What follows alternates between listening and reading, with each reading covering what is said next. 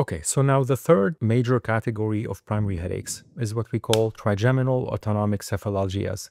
And the most common example of that is cluster headaches. What is special about this family of headache disorders is that they all have autonomic features. So what does that mean? These headaches are usually centered on one eye, and they involve runny nose, watery eye, red eye, droopy eyelid. So these are what we call autonomic features, because they are due to a specific part of the nervous system called the autonomic nervous system. Now, the important thing also about these headaches is that they tend to be unilateral, so they only affect one side of the head. Now, it could alternate between the right and the left, but it tends not to be both at the same time. They are usually much shorter in duration, so for cluster headaches, they are only between 15 minutes and 3 hours in duration. However, the pain associated with them is extremely severe. So it tends to be a very sharp stabbing pain, again, centered on the eye itself and associated with those autonomic symptoms. Now, depending on the specific disorder within that umbrella of headache disorders, there's going to be differences. So, for example, cluster headaches, which are probably the better known member of this family, are more common in men.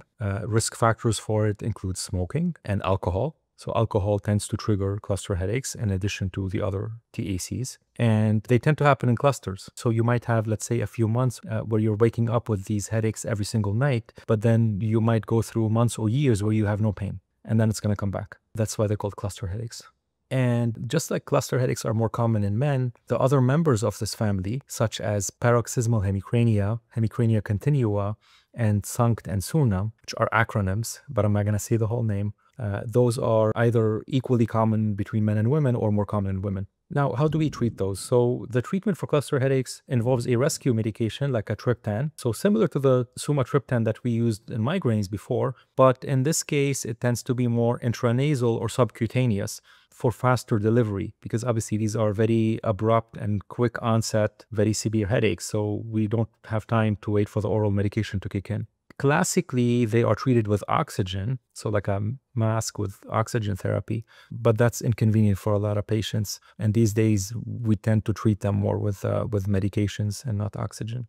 And for preventative treatment, we tend to use verapamil, which is a calcium channel blocker, as first-line medication for cluster headaches.